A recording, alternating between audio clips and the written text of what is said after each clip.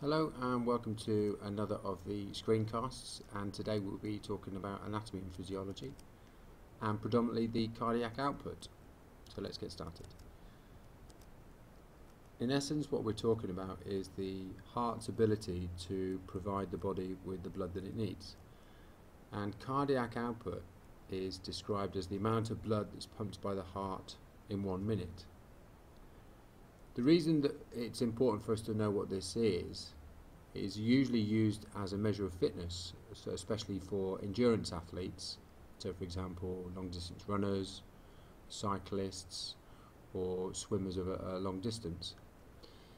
Because we're talking about blood and how quickly it can transport around the body, we're also talking about how quickly we can move oxygen around the body and also get rid of waste products.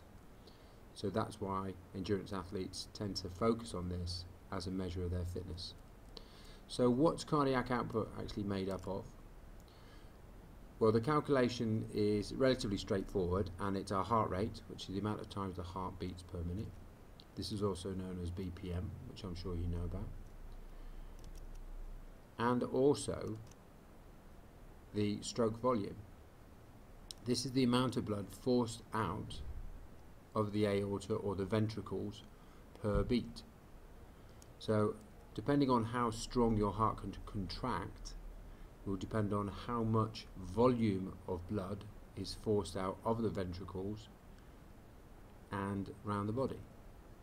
This is also known as SV, and this is usually measured in milliliters.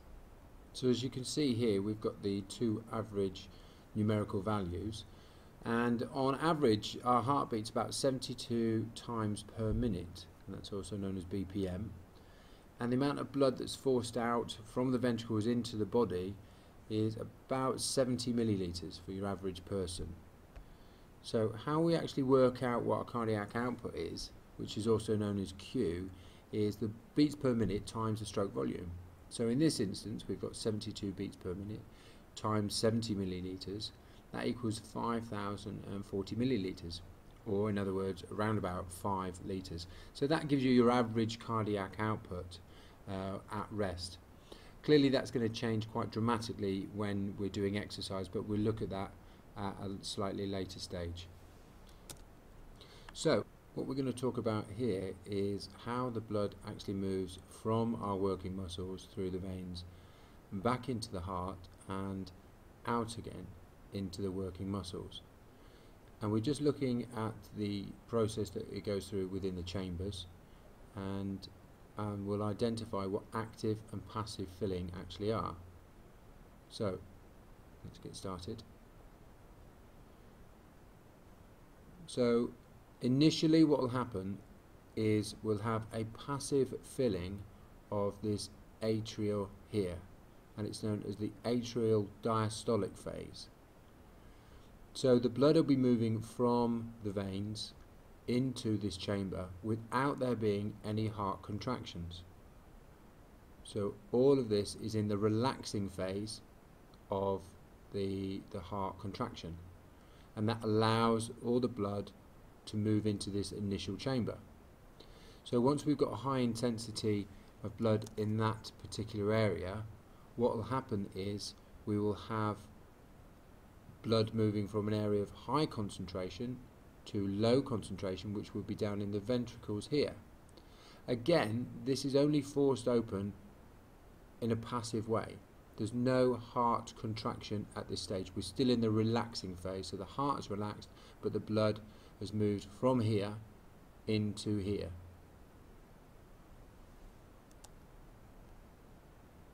As you can see there, it's clearly stated atrial diastole. Diastolic is the relaxation and atrial is where it is. So it's the atrial diastolic phase, passive filling. And then on this one here we've got ventricle diastole, diastole still mean relaxing, and then ventricle, which is this chamber here. So we can see how sort of like just by knowing what it's called will hopefully give us an understanding of what's actually happening.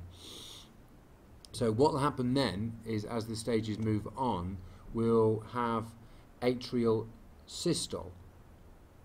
So we know where it's happening, which is the atria, here and here, but this is systolic phase, and therefore it is active. So what we'll have is a contraction of the heart, removing the remaining blood from the atria here down into the ventricles. Once this area is now full of the blood, the valves will close up. The next stage will be the ventricular systole. Again, so we know that this is an active filling, and it's occurring in the ventricles. So what will happen here is the lower parts of the heart will contract, forcing this blood now out of the ventricles and into the relevant areas. So obviously for this one here, it will be forcing the deoxygenated blood off into the lungs. So the ventricles are now forcing the blood, actively taking the blood away, hence the fact it's systole. Okay, so all of the blood doesn't actually get removed when these contractions take place, and we are left with some elements of blood in each one of the different stages, and we need to know what these are. These occurrences are actually called, and the first one is called the EDV, or the end diastolic volume. So after the diastolic phase, what's left at the end? So in essence, the EDV is the amount of blood that is left in the ventricles at the end of the relaxation phase. So once we've had this diastolic occurrence, so this relaxation phase, how much blood has been left within the ventricles? And if we could measure that, that will give us our EDV, the end diastolic volume. We also need to know what this is, which is the ESV. And principally, we're talking about the ventricles and the systolic phase. So this systolic phase was active, so we're trying to work out how much blood is left in the ventricles after the systolic phase of contraction. So once these ventricles have forced the blood out to the relevant areas, how much blood actually remains? And this is known as our ESV, our end systolic volume. So I think the question is, why is it important that we need to know what our EDV and our ESV are?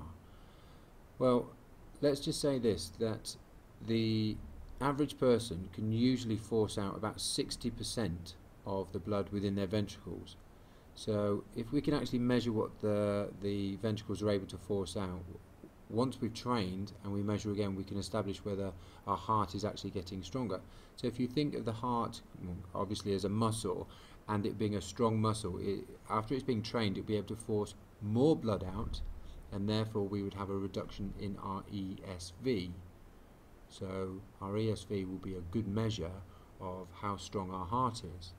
And also with the EDV, this will measure and be able to tell us how well we're able to return blood into the atria. So therefore we could establish if our venous return is good as well. Both of these will have an impact on our ability to move oxygen around the body. So in this section we're very quickly going to look at how this knowledge could manifest within an exam question. So the question above there is, describe the changes that take place to stroke volume from rest to exercise levels, and we're looking for potentially 3 marks. So let's see how that would actually unfold. We could argue very quickly that our stroke volume would increase, and the reason for this is more blood is being pumped out per beat due to an increase in demand. Another potential part of the answer would be that during submaximal exercise, your stroke volume reaches a maximum value. There's only so much blood that your heart is actually able to push out, and I think at the absolute extreme it's about 200 millilitres. So there's a finite level, you can't go any further.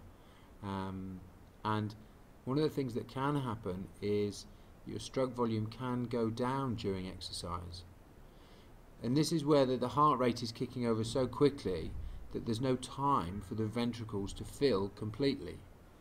So when you get to a certain point, your stroke volume may decline as your heart rate increases, and we'll have a look at that in our session. But just to show you how that would potentially look on a graph, as you can see there that the heart rate is clearly rising up and up and up, and also was the stroke volume. But then we get to a certain point where your heart's like, hang on, I can't fill up the ventricles quick enough for me to keep continually rising. So the heart rate increases to compensate for this lack of blood that's being forced out per beat. Okay, so that ends the cardiac output. I'd like you to have a look at Starling's law and see how that would impact venous return, and we'll look at that in one of our sessions. Okay, thanks.